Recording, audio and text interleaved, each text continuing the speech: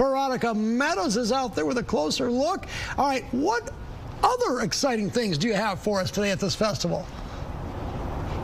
Yeah, Charlie, well, if you want to come check out some art and, of course, some free music, you can just do that here at Beacon Park starting at 11 a.m. We are now here with DJ TekNoNo, who is one of the DJs kicking off the Still Loading Festival today. Are you one of the first ones? I'm not. I'm actually going to be playing on Sunday at 7, but I'll be here all day. Okay, gotcha. So you're not playing today, but you're still coming to hang out, check everything out today. Yes, ma'am.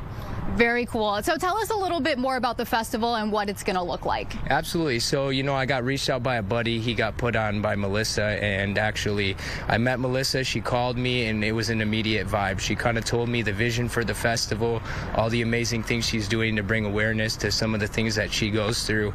And as soon as she told me about that vision, I had no other choice but to be a part of it. It's a super exciting vision. We got a lot of cool stuff planned, a lot of good sponsors, good DJs. It's going to be a great time, too, so I'm super excited.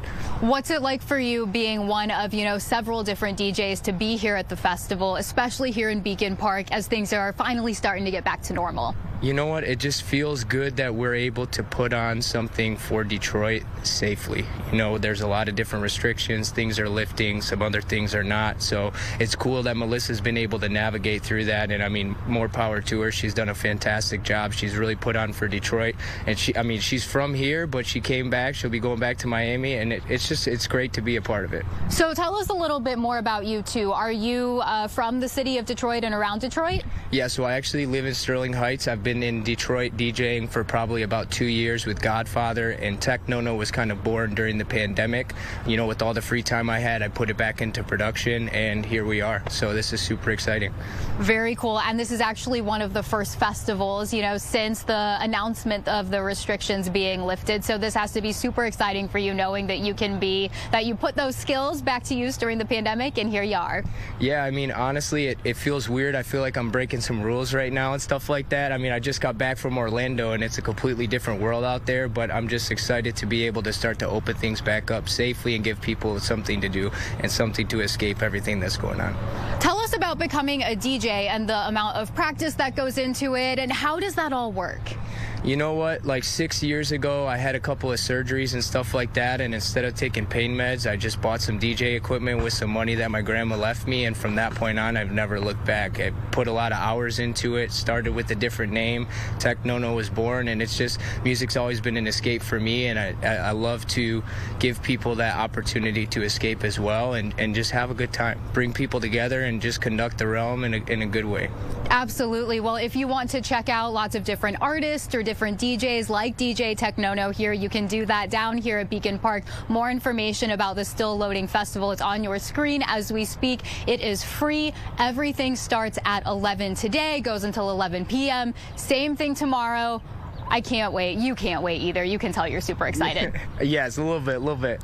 We're super excited to have everybody. You know, it starts at 11, so make sure you guys arrive early, get something to eat. We're going to have a lot of vendors here, a lot of different DJs, a lot of different styles and stuff, so I'm excited to see how everything comes together, and we can't forget about the art.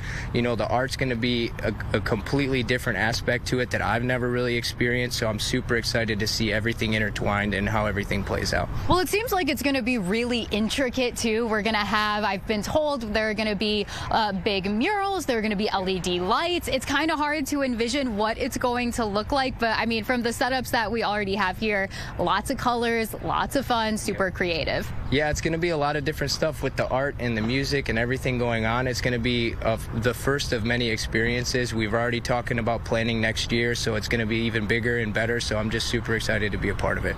Very cool. Well, that's definitely the start of something special here in Beacon Park. Again, everything starts at 11 today, goes until 11 p.m. Same thing tomorrow. Again, it is free. We're in downtown Detroit. Veronica Meadows, we'll send it back to you.